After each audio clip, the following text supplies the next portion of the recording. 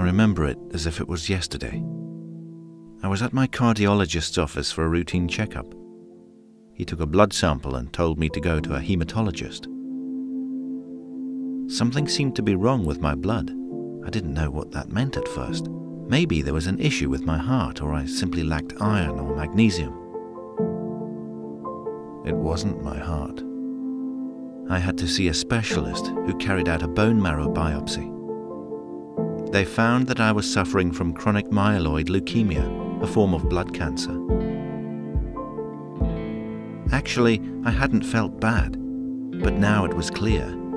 It is cancer. When I first learned about it, I didn't know what to do. As soon as I got home, I Googled for CML. I wasn't afraid, but I wanted to know what I was suffering from. I found answers to my questions on a leukemia online forum. On this platform, patients provide information and advice and talk about their own experiences. This strong network gave me hope and strength. I was able to think clearly again.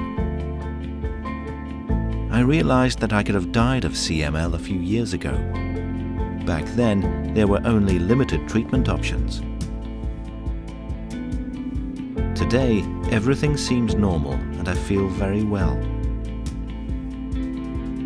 I love this little lake. It's peace and absolute quiet. I like to come here. When I'm fishing, I'm connecting with my inner self. I'm a patient. I have cancer, but I can lead a normal life. Today, I see the world with completely different eyes.